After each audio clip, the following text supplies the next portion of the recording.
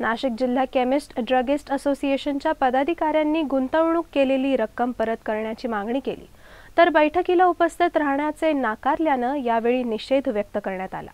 शनिवारी Maharashtra state chemist and druggist असोसिएशनची कार्यकारिणीची सभा संपन्न झाली। महाराष्ट्रातील 34,000 लोकांकडून 55 कोटींचं भागभांडवल घेऊन कंपनी उभी करण्यात आली होती। मात्र आज मितीस या भागभांडवलाची परतफेड करण्यात आली नसल्याचं समजतंय। दरम्यान ही बैठक सुरू असताना या कंपनीच्या सदस्यांना बैठकीला उपस्थित राहण्याची परवानगी नाकारण्यात आल्यानं त्यांनी बैठकीच्या नियोजित ठिकाणाच्या बाहेर निषेध व्यक्त केला। जी महाराष्ट्र राज्य कार्यकारिणीची सभा आहे त्याच्यात आम्ही अधिकृत अध्यक्ष व सचिव असताना सुद्धा सर्व कार्यकारिणीला आम्हाला प्रवेश नाकारलेला आहे व आमदार जगन्नाथजी शिंदे यांनी स्वतःची कार्यकारिणी काळजीभाऊ समिती बनवून आणि ते या जिल्ह्याचा कारभार बघतायत।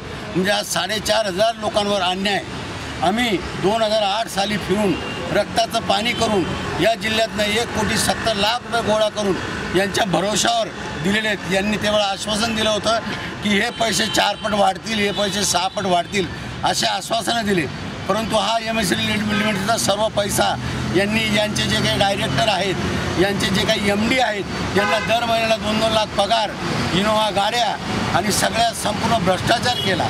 शिवनिकेतन ट्रस्ट ही आज आपली खाजगी मालकी होते, त्याच्यातसुद्धा 8-9 कोटी आमचे वळवलेले आहेत आणि आज ते आम्हाला 55 कोटी जे आमचे 56 कोटी महाराष्ट्रातनं जमा झालेले आहेत, आज त्याचा हिशोब द्यायला तयार नाही। आज आम्ही महाराष्ट्रातनं आणि नाशिक जिल्ह्यातनं सगळे सभासद इथं जमा झालेलो आहेत, पण आज रोजी आम्हाला परवानगी नाकारली आणि जे आम्ही लोकशाही पद्धतीने करतो पण जे पोलीस बंदोबस्त त्यांनी लावला त्याबद्दल आम्ही त्यांचा धिक्कार करतो, धिक्कार करतो। कारण की आमचे 2 कोटी रुपये घेऊन आणि त्यांनी आम्हाला उन्हातान्हात उभं केलं आणि त्याने स्वतः AC मध्ये बसून आमच्या सभासदांच्या जीवावर जे काही उड्या मारतायत आणि जे काही मजा करतायत त्याचा मात्र आम्ही आता पर्दाफाश केल्याशिवाय राहणार नाही।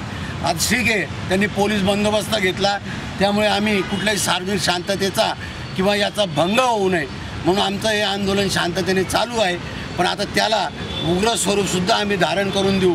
दरम्यान गुंतवणूक केलेली रक्कम परत करण्याची मागणी या सदस्यांकडून केली जात असून नाशिक जिल्हा केमिस्ट ड्रगिस्ट असोसिएशनचे पदाधिकारी गोरख चौधरी यांनी या संदर्भात अधिक माहिती दिली आहे।